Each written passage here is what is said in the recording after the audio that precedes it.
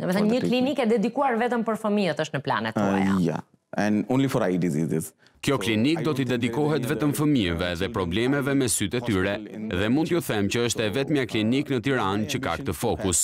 Kjo është ambicia ime dhe unë jam i dedikuar për krijimin e kësaj klinike. Healthcare of the children.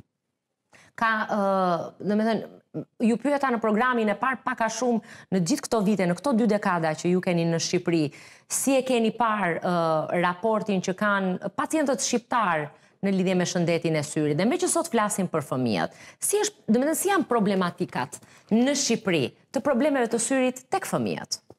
I would say the situation is good. Mund të them që tani më situata është e mirë. School level also. I get many children who are like Ka kontrolle periodike, ka programe shkollore që i dedikohen edukimit të shikimit. in school. They told your vision is less, so you go and get the glasses.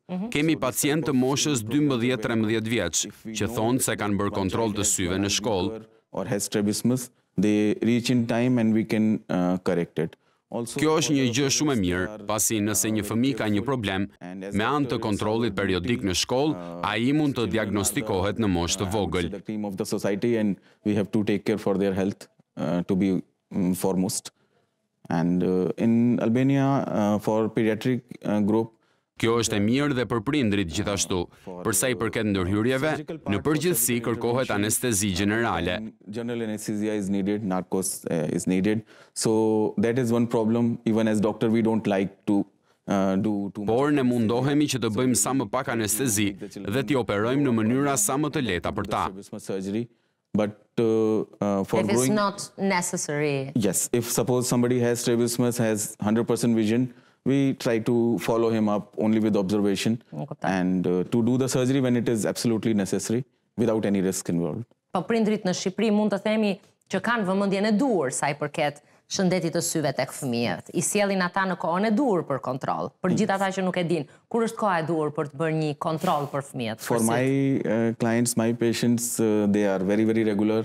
If we tell them 6 months, they will be there. We know. Pacientët e mi janë mjaft të rregullt, nëse ne I themi atyre që kontrolli do t'jetë pas 6 muajsh, ata vinë atë kontroll. Second, third generation, I have done. Një pjesë e fëmijëve që unë ndjek janë bijt apo nipërit e pacientëve të mi, pra ne ndihemi si një familje e madhe, si një grup I madh dhe është përgjegjësia jonë që çdo kush në familje të jetë I shëndetshëm.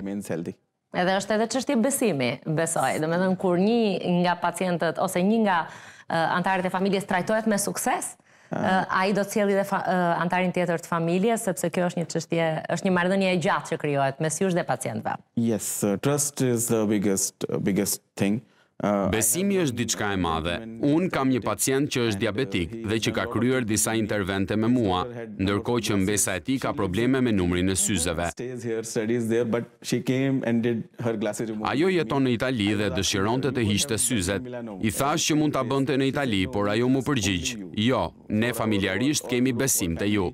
We will do treatment only here because trust is more than any equipment, anything in the world. Është e vështirë të fitosh besimin e shqiptarëve? It's very difficult. It's a kind of responsibility which Është shumë e vështirë të kesh besimin e shqiptarëve dhe nëse ndodh kjo gjë, ne përpiqemi të bëjmë maksimumin ton.